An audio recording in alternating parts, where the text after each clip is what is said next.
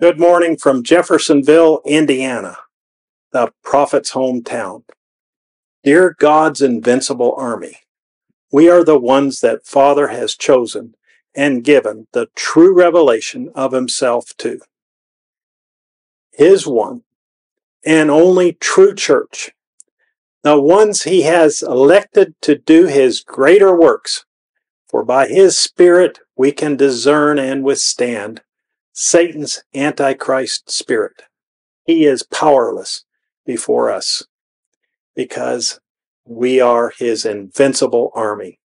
Satan hates all revelation, but we love it, for we are lovers of God's revealed word. With his true revelation in our lives, the gates of hell cannot prevail against us. We prevail over the enemy. Every devil is under our feet. We are one with him and speak the word, for we are his word.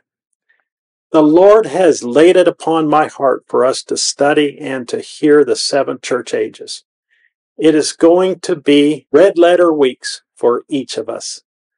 He will be revealing his word to us as never before by his prevailing power. Now is the time. Now is the season.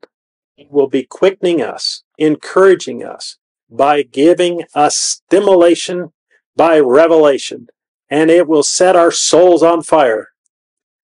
The revelation of Jesus Christ is a prophetic book that can only be understood by a certain class of people that have a prophetic insight.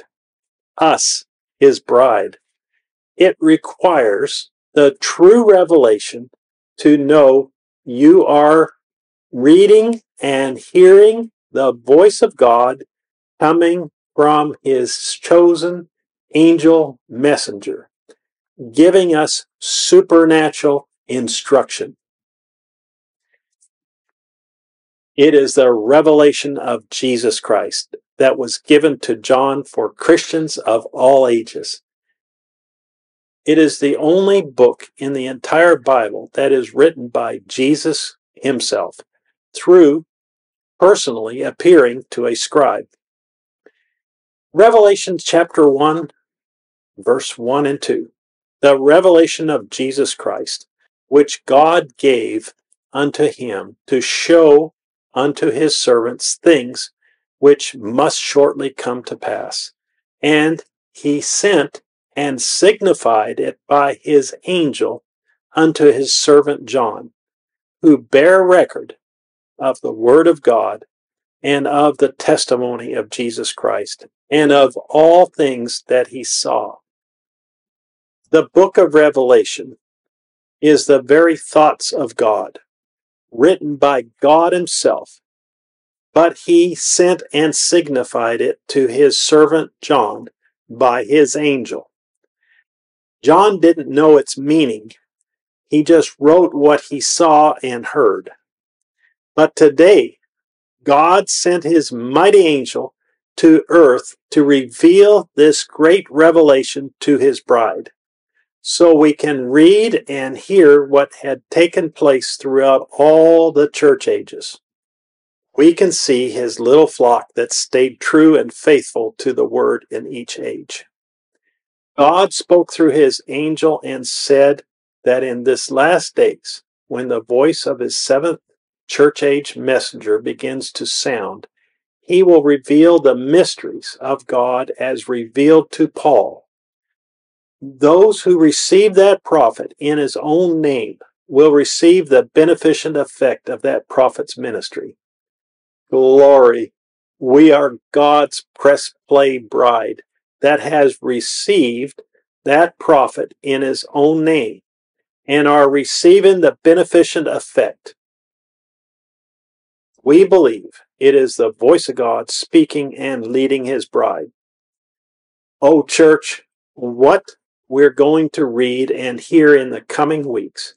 To him, we are his likened to pure gold. What he is, we are. We are his true vine, and we have overcome. We are made perfect, established, strengthened, chosen by his elective love. nothing to fear. We are the group that heard the messenger and his message and took it and lived it. Each week we'll be saying, does not our heart burn within us? And he speaks and reveals his word to us along the way. If you want to feel the anointing of his Holy Spirit, receive more revelation of God's word, and want to sit in the presence of the Son and ripen and receive rapturing in faith, come join us Sunday at 12 p.m. Jeffersonville time as we begin our great study on the revelation of Jesus Christ, 60-1204M. Brother Joseph Branham. I would like to encourage you to hear or read each week from the Church Age book, the chapter we have heard each Sunday. This concludes the letter from the Branham Tabernacle. www.BranhamTabernacle.org, and in full collaboration in foreign languages, www.svfellowship.info. Order your own copy of the Exposition of the Seven Church Ages book from our nearest Voice of God recordings office, https://branham.org/international. Until next time, God bless you and shalom.